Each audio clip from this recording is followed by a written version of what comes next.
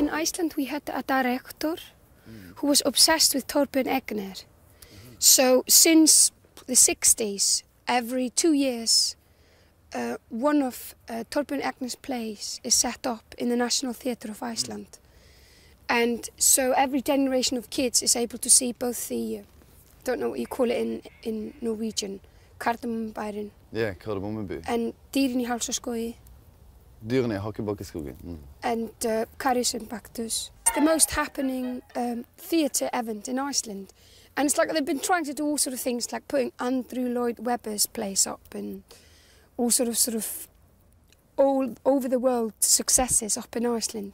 But always the hits of every year for the last sort of 30 years has always been Torbjörn Egner's things.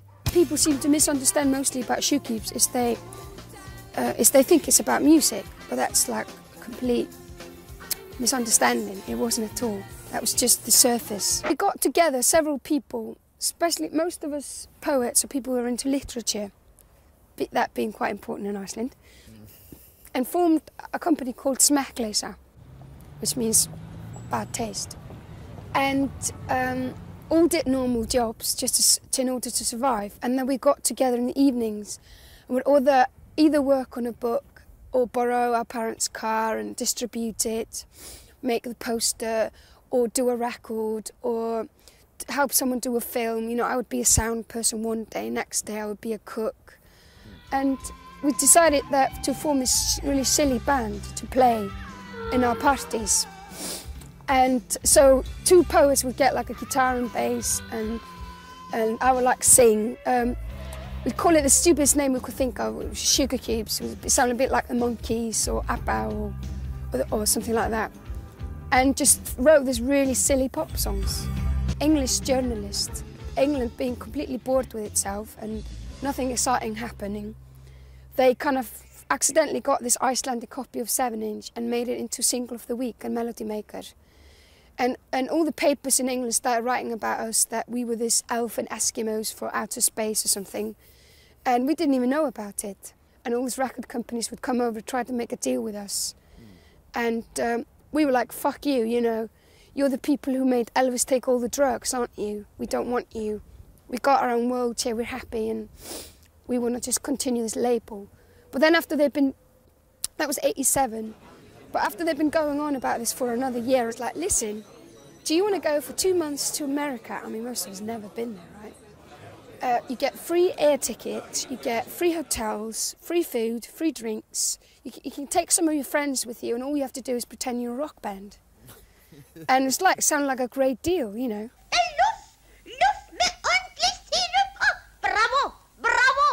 The good thing about Sjúkrahús is we got a lot of money.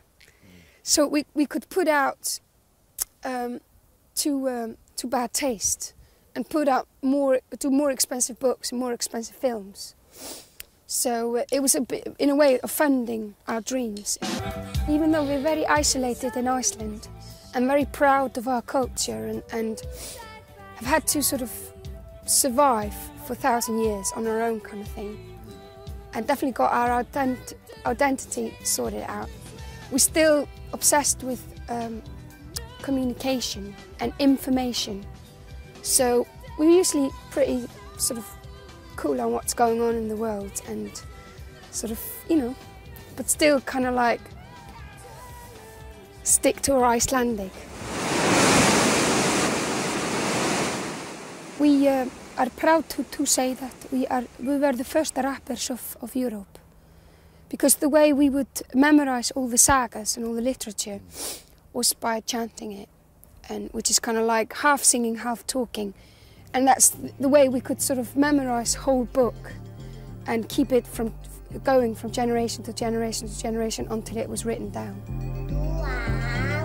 One day it will happen, one day it will all come true. I was always singing, and it was like this festival, and so this guy came up to me, wanted to make like 900 million like kronas or whatever, and wanted to make a child star. So I did this one record when I was 11, and then they wanted me to do another one because it went really well. And I didn't want to, because it meant I would have to work with grown-ups, and grown-ups, they were kind of like past their climax. I wanted to experiment and make songs about what I was feeling like with people that were my age. So I just told them to fuck off and went to my school and joined up with several kids my age and formed bands, and I've basically been in bands ever since.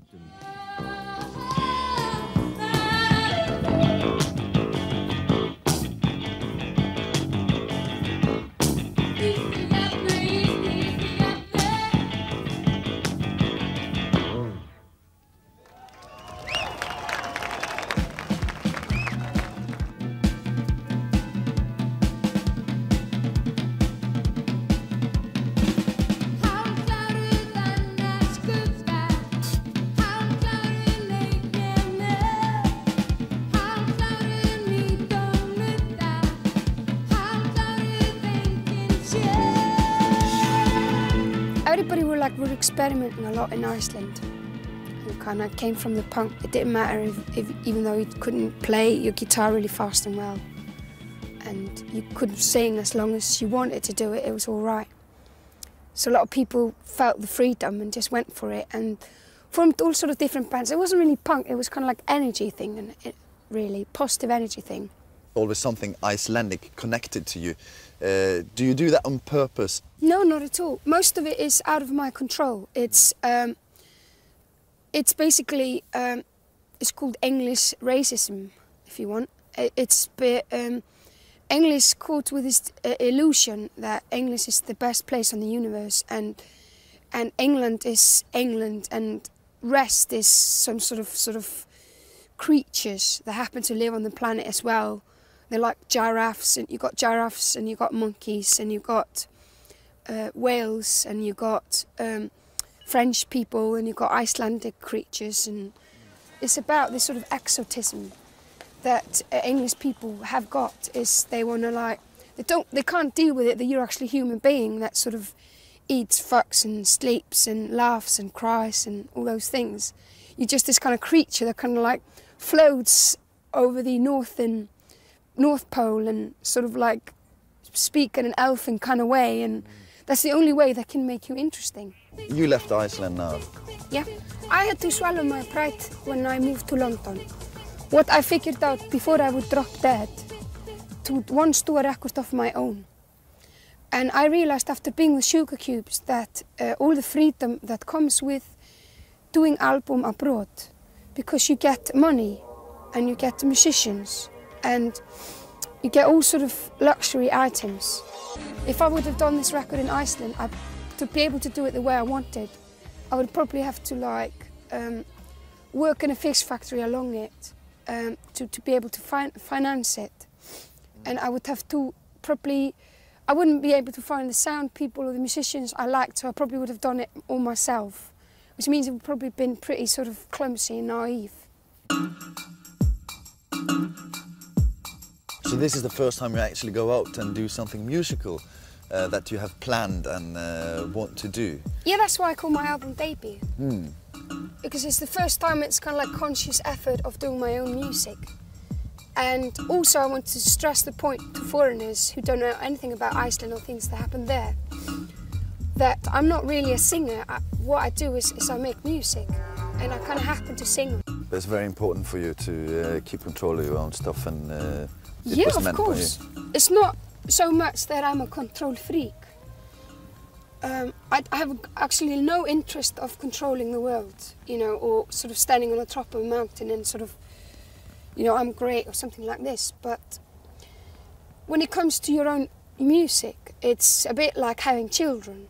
You become very protective, and like with your own kids, it's really important what education they're going to get, what surroundings they're going to get, pollution, what food, if they're going to get nutrition, if they're going to get education,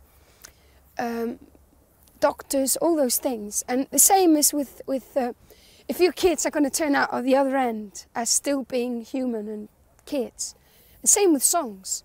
If I can protect my songs and make sense that nobody pollutions them or make them horrible, and they can still come out the other end as sort of healthy songs, I'm happy, and that's why I fight.